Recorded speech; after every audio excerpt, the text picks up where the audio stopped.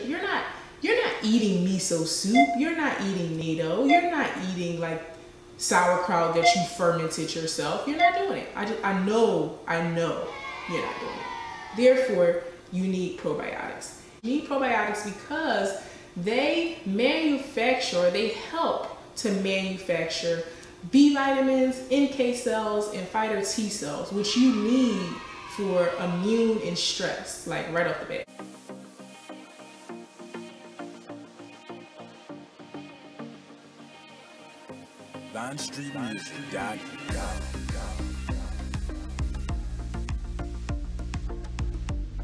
Hi everybody, welcome to my channel, Light and Corinth, and today I'm going to be bringing you another product review of something that I love so much, and that is my probiotic from Inner Eco.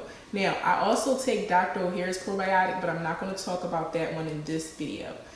This video is only going to be on Inner Eco. Now, I have two bottles. I actually have a third one, which I'm not going to show you until later. But this is the old bottle, and then I guess they did some rebranding or whatever, and this is the new bottle. I kept the older bottle because the older bottle has more information on it. It tells you everything about it, how it is gluten-free, non-GMO, soy-free, dairy-free, sugar-free. You take about 1 tablespoon per serving, and I usually take this twice a day, once in the morning and then once at night. The pros of the product: you can find it in store locally. It's only $20 for a 30-day supply. It is 100 billion CFUs, which means the amount of bacteria in one serving size. I want to speak about that too. I usually don't take anything less than 100 billion. You want to make sure that it's at least 50 billion and that you have a variety of cultures that are used in the product. You want to make sure that you have at least bifidus and acidophilus. If I'm saying it right, who cares? I'll spell the words out so you'll know what to look for. But you want to make sure you have those, because the bifidus is going to be good for your lower intestine, and acidophilus is going to be good for the upper intestine. Ultimately, I think that this is a good product because it's liquid. You don't want to get dry powders or dry pills or anything like that. The cultures need to be alive. And I'm not saying that if they're powdered, they're not alive, but it's questionable. How long has it been sitting on the shelf? You never know. Your best option is going to get a liquid.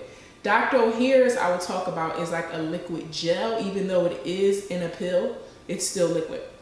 But this is a liquid coconut water based probiotic, which is really good if you want to grow your own cultures. You can just pour some of this into like your coconut yogurt that you make yourself, because I do that. I don't know if you guys do that, but it's pretty cool. I should make a video on it. But I'm going to show you guys what this looks like. I actually have another flavor. I tend to stick with the original, but they ran out original, so I had to get the other flavor, which is like an orange flavor. But I'm gonna pour that so you guys can see how it looks. It's like fizzy. It reminds me of like some type of soda or something. And if you get anything other than the original, you probably would like it. The original is a bit rough. It doesn't have like any sugar. I think this one has stevia in it, which gives it like this orange soda taste. But I'm gonna pour it for you guys so you can see how it looks. And it is fizzy. It's not really fizzing up on camera, but that's basically how it looks. I don't know if I expected it to look any different because it's made from coconut water. But yeah, it has like a fermented taste. And I think overall, it's for the amount of money that you're paying, $20, you can't beat that. You can't beat it at all. Dr. O'Hare's, on the other hand, is like $45, and I'm not sure if that is for a 30-day supply. That might be for 15 days. I don't know. Dr. Weir, she is crazy.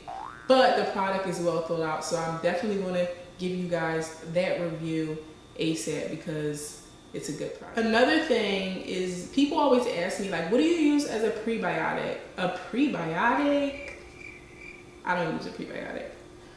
Prebiotics are supposed to feed probiotics. The best, like I need you to bring it in, we gotta get close.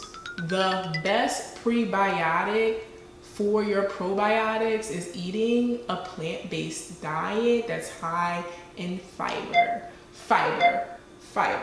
Raw plant fiber, not cooked food, raw plant fiber. That's going to be the best prebiotic for you. I don't take prebiotics because I try to eat a nice plant-based diet with raw fruits and vegetables.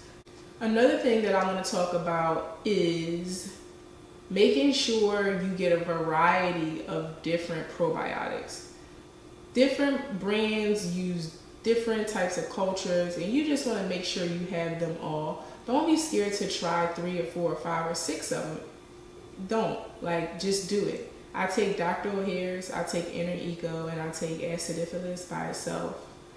Just do it. You know what I mean? Make sure you like, comment, share, subscribe, and list a product that's not a prebiotic down below that you want me to review.